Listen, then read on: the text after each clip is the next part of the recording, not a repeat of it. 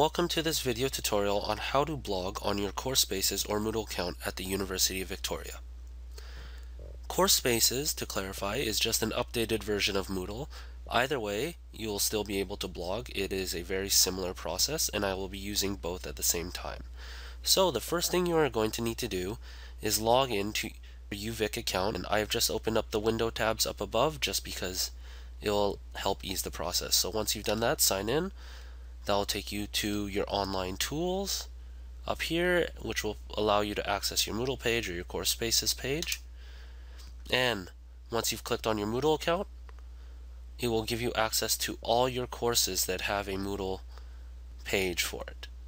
So here we can see there's an EPHE 500, EPHE 573, and EPHE 583. So we're going to click on EPHE 500, and that's going to take me to the home page for that course. So to figure out if you have a course discussion page, you just have to look for the word bubble symbol, and it helps if it says seminar online discussions.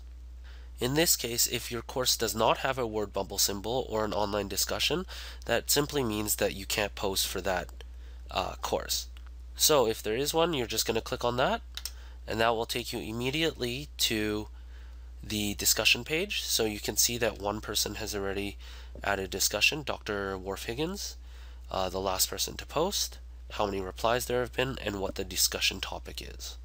If you would like to add a new discussion topic, all you're going to do is simply add a new discussion topic, click that, and that will take you to add a blog post. So if you'd like to add a blog post, all you have to simply do is type in the title. So let's say test blogging. And for the message, let's put the title of this tutorial, Welcome to How to Blog on Your UVIC Moodle account.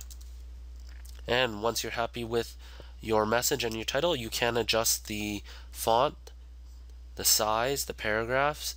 There are various icons similar to a Word doc that you could adjust. Scroll all the way down. You can also add attachment files, tags, and once you're ready, simply add blog post. And you'll see here that the title is right there, and what I've put into the message will be abbreviated in a little line.